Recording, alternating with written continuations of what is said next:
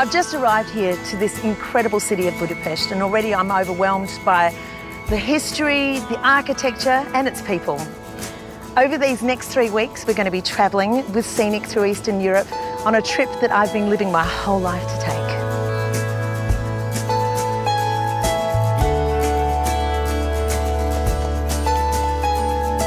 I've long been fascinated by this part of the world, and thanks to Scenic's Danube Delta Discovery Tour, I'm about to uncover the best of it.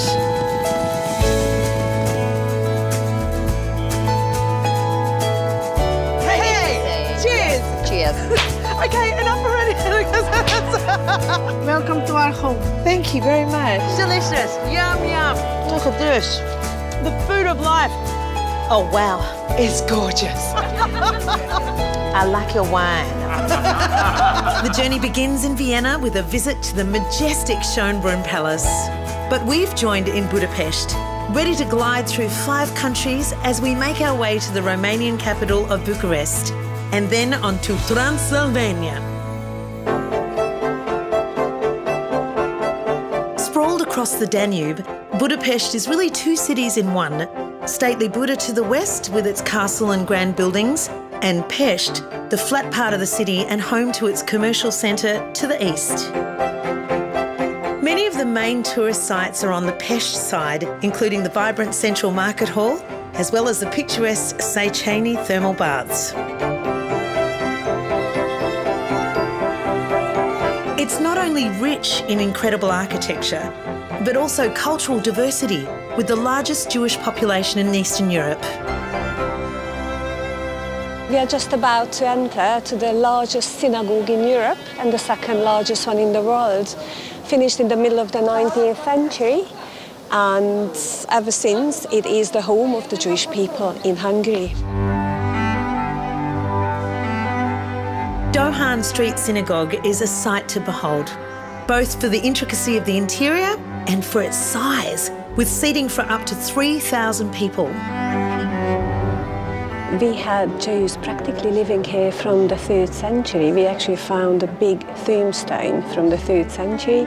And to be honest, from the Middle Ages, the population kept growing, and from the end of the 18th century, Joseph II, who gave quite a few rights to the Jews to settle down within the walls, a certain assimilation started. So many Jews from Spain and also from Poland arrived to Hungary in those days. Thanks to its many outside influences, it stands today as quite a unique structure. There are 2 pulpits over here. Exactly. And there's actually even an enormous organ. And I'm not certain I've seen anything like that in any other synagogue. No, you wouldn't. No, you wouldn't, because that is just a sign how they wanted to assimilate.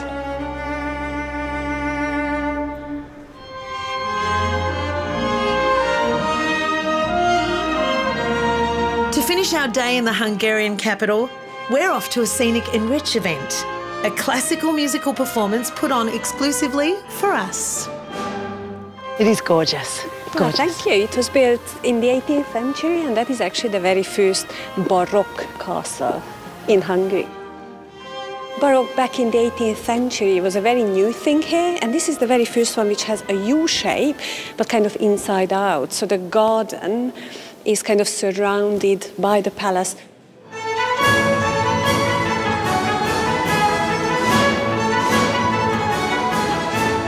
And then there's the performance.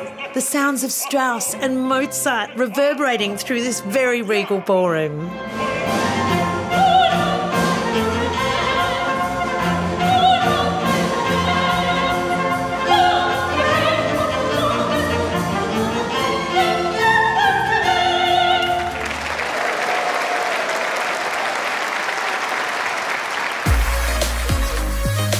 If that wasn't enough to make the day simply unforgettable, a night cruise along the Danube certainly will.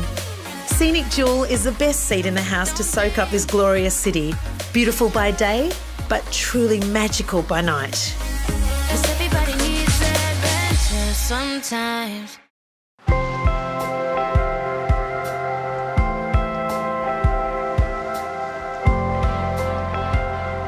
Welcome back to Scenic's Danube Delta Discovery Tour. as we enter the Hungarian countryside and slowly glide our way into a glorious new day.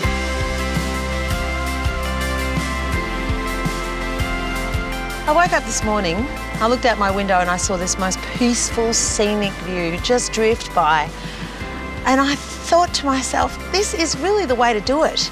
It's luxury, it's stylish, and so peaceful. Scenic Jewel is our not-so-humble abode for this cruise, and I'm proud to say she's the prettiest ship on the river. The Hungarian town of Koloska is today's port of call, and a handy location to visit a traditional ranch known as a pushta. Here, cowboys demonstrate equestrian skills mastered centuries ago, but now maintained for tourists. It is like a time travel back to the 1800s, I can say. So what we will see, most of them are taken from real life. So a couple of them are only tricks, but most of them were used in everyday life. For example, make the horse lay on the ground, that was not a trick, that was a surviving technique. If they were being chased by someone, they could make the horse lay on the ground and they could hide in the high grass.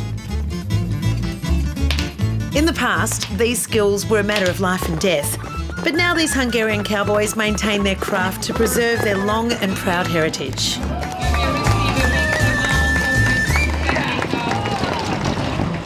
Okay, gonna look.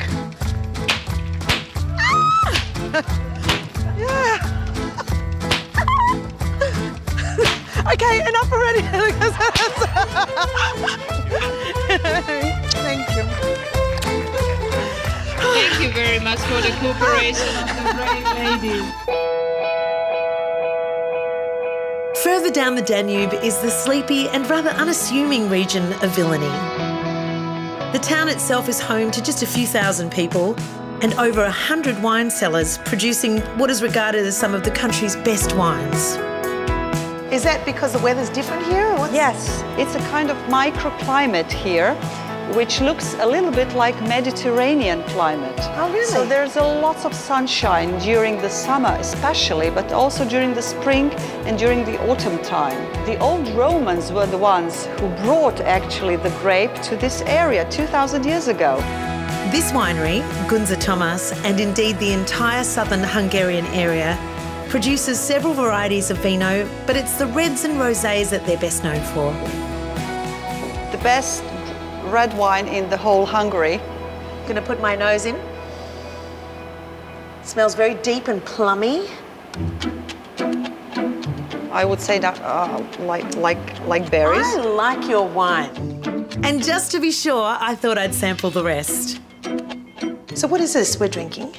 So this is a very good quality white wine called Mont Blanc. Mm-hmm. Is it good? Oh, it's delicious. Oh. Cheers. How do you say cheers actually in Hungarian? Zum Prost. Egészségedre. Egészségedre. Egészségedre. Yeah. Just like that.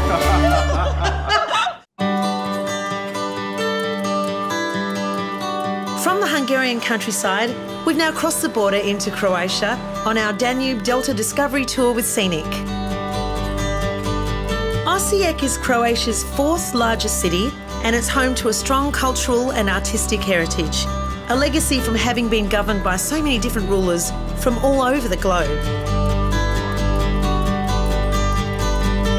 Sitting on the banks of the River Drava, the Old Town area is the best preserved and largest collection of Baroque buildings in Croatia.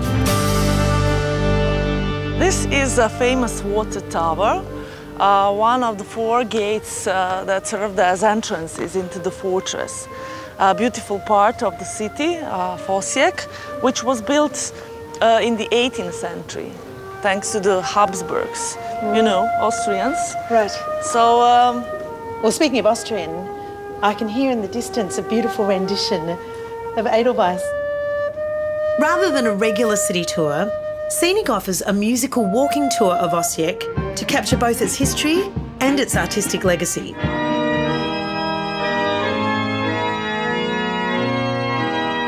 The Church of the Holy Cross isn't the largest church in town, And it's rather unassuming from the outside, but the interiors and the daily organ recital bring the centuries-old structure to life. In an environment like this, it's impossible to resist the invitation for an impromptu performance. Amazing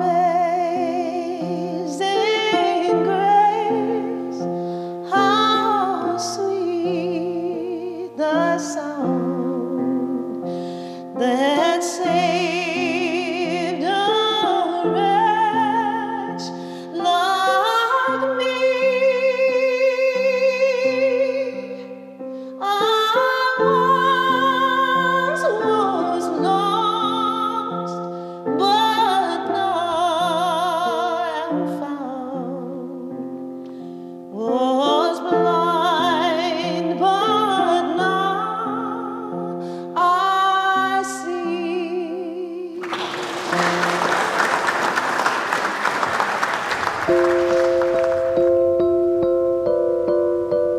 The city's strategic location made it a wartime target, and though many buildings remain intact and some have been restored, there's still bullet holes and shrapnel.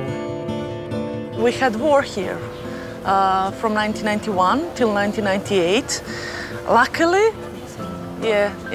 luckily the city was not occupied by Serbs. You know, Serbs and Croats were conflicted sides in that war. Why was it so valuable to them, this particular piece? Yeah, I mean, Slavonia region, east part of Croatia, is very valuable because we have fertile soil. It's an agricultural part. And this city was interesting for them also because this is capital of Slavonia, fourth biggest city in Croatia. Being a traveller rather than a tourist is all about engaging with the locals. Welcome to our home. Thank you very much. Please come. Okay. And here in Osijek, Scenic coordinate with families in the town to give guests the chance to really embrace that experience with a lunch invitation to a local home. Okay, girls, GLUW. I have here a vegetable soup. Our hosts are the delightful Miriana and her daughter Helena. Every single item in here is from your garden. Yes. Amazing. Oh, I love a homemade vegetable soup. I truly believe that when you grow and you serve your own food, it's better for you. It is. Yeah. I do. I really believe that. Yeah.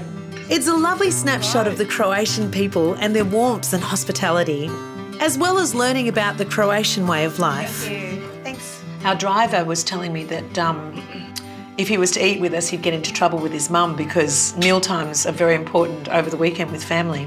Yeah, especially if your mom is cooking. You know, she's cooking all morning and then you don't come for lunch. You get in a big mess. Yeah, is that right? From the little town of Osijek, it's back to our five-star abode on the river, Scenic Jewel, ready to glide us further down the Danube to our next port of call.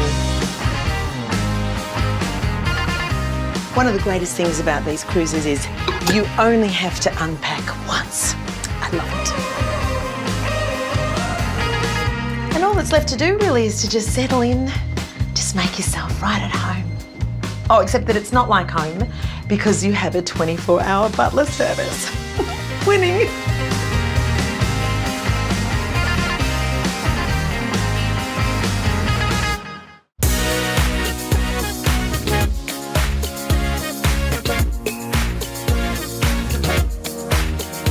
The beauty of travelling by ship is that you can wake up and gently glide your way into a new day and a new country. After experiencing Croatian hospitality, Scenic Jewel has now delivered us to Serbia and its fascinating capital, Belgrade.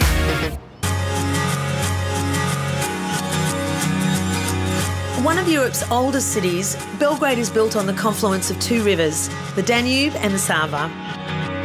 These days, the city's shaken off its turbulent past and emerged as a bustling modern metropolis with former socialist apartment blocks interspersed with heritage buildings and modern shopping malls. To really get a feel for the place, its people and its delicacies, we're going to do as the locals do and head to the market. I hope you are hungry. Yeah. I bought some traditional Serbian breakfast. They call it burek. Burek. Believe it or not. And some plain yogurt, which usually they take for a breakfast. You open, you dip it inside, and you're eating it. I'm joining Tibor, our wonderful head chef, on board for a unique Shop with the Chef experience, one of Scenic's free choice activities. It does taste a little bit like Australians have a sausage roll, right? Sausage roll. Right. Yes.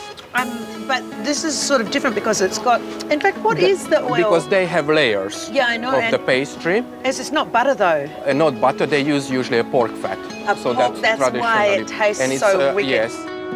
The Serbian diet is heavily meat-based and typically laden with fat. Not the place to start a diet. First we come here. That's the ingredients is what you can buy when you're taking home something and want to cook. Yeah. And here is already prepared meats. This is like a takeaway. You order your stuff after half an hour, you can come back and it's already been prepared and cooked on the grill. And we move on to the second part of the market. We will collect our vegetables.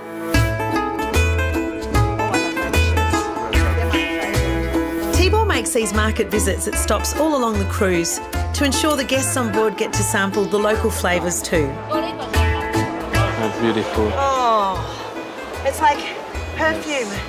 Can we take one, please? Strawberry should be just eaten right now. Yeah, so please try. You don't need to even wash it. Delicious. Yum, yum. Very nice. After helping Chef get some of the goods for lunch, it's time to pick up our snacks straight from the grill. Yes, smells amazing. Okay, let's have a look. Oh, look at those. Look at that. Yes. I'm going to have a taste. So how does it taste like? I wonder if yours are going to be as good as these. Even better. As well as a regular sightseeing tour, Scenic offers a student-guided walk around the city, a chance to meet a local and understand what everyday life in Belgrade is like for the next generation. They want to go to faculty because they want to have a good career. They want to have good salaries. They don't want to work some dirty jobs like in factories. Yes. Daniela's stroll around the city streets takes us along the city's main pedestrian strip, as well as venturing into what's now known as the Bohemian Quarter. The name is Skadarlija Street. Skadarlija? And this is the most beautiful street in the Belgrade because you have a lot of tavernas with national food and national drinks. You have music all day, live music. In the 1900s, the city's prominent writers and artists moved into this area, giving it the bohemian character that still remains today.